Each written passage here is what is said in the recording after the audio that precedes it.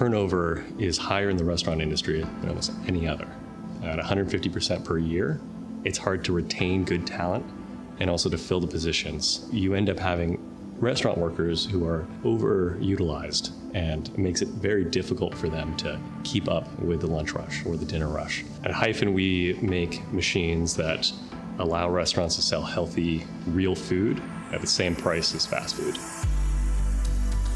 Having flexible technology allows us to make new product, change the configuration and architecture of that product at subsystem and system levels within weeks rather than months.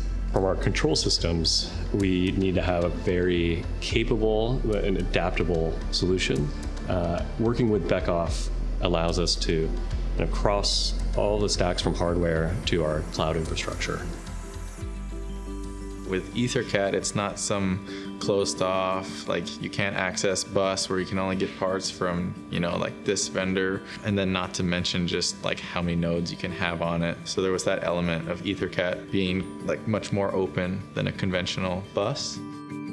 With Beckhoff and machine code development, it was a whole speed thing where for me as a controls engineer, it's kind of like the creative playground. And so oftentimes we talk about, we really like engineering, but what we really enjoy is the sensation of engineering. And so for me, like that sensation is so tightly coupled to creative flow. When I'm developing in the structured text language of TwinCAT, I don't feel that impedance. And so then the sensation of engineering is coming more fluidly, and the ideas you want to implement are coming faster, and you can switch back for the, it's more like painting rather than having to check all these different boxes. So what our machine allows our customers to have is that very consistent and flexible capacity. Through automating the assembly of orders, we can reduce the error rate.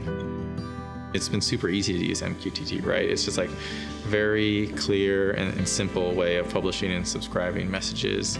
We get information down from the higher levels with instruction sets or recipes, and then we can use that exact same protocol or methodology to report back information, status, metrics.